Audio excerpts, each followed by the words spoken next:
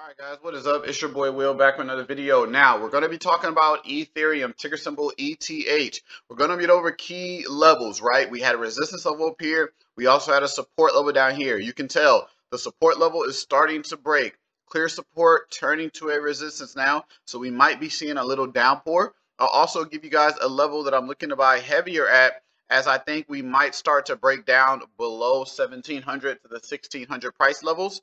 And then we can go over a closer look at the price action on the 5-day, 5-minute chart and see how the price is moving. So make sure you guys smash that like button, subscribe if you are new. If you are new, my name is Will, and I give you guys key levels on the stock market every day. Well, the crypto market every day. So make sure you stay tuned, turn on those post notifications, and also make sure you get your WEBULL account. It's the link in the description. You do get a couple free stocks when you open your account. This is the WEBULL platform, okay? And then make sure you sign up for the buy and sell signals. Well, my buys and sells for crypto. And then if you want any more key levels, make sure you sign up first, link in that description. So with Ethereum, this is the 5-minute chart. You can clearly tell that we're on that heavy downpour, right?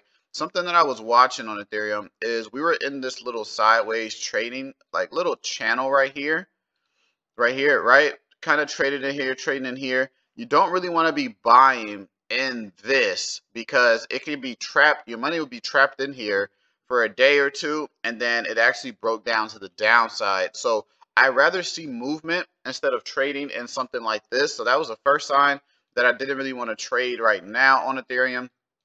And then also, let me zoom out. Let's go. Okay, so to the hourly chart, we did have some downpour. So Ethereum is pretty much just dropping pretty heavy ever since we had that pullback from about, ever since about 3,500 around like January, February, March, April 4th, we've been going down on Ethereum ever since, right? So a couple levels that I'm kind of looking out for right now, a couple new levels, is we have an old support and old resistance. All these levels are done for. So let's go ahead and take those levels off right there. Again, make sure you guys smash the like button and subscribe if you are new. New support level that I'm kind of looking out for right now. If this support level breaks, we're probably going to see Ethereum fall below 1700. Most likely we will see it. Okay, I'm pretty sure we will if this support level breaks. Support level is right around 1733. So 1730 is right around that support level that I'm kind of looking out for on Ethereum. And then we do have a shorter term resistance level at about 1820, 1822 on the upside. Okay, so I don't want to be buying Ethereum just yet. I'm kind of being a little patient right now. I want to see what happens, like if it's going to break through the support to go lower. I don't want to be buying now is because if it breaks that support and go lower, we can actually buy it at cheaper prices. Remember, I did do a buy on Ethereum about 1760, 1770.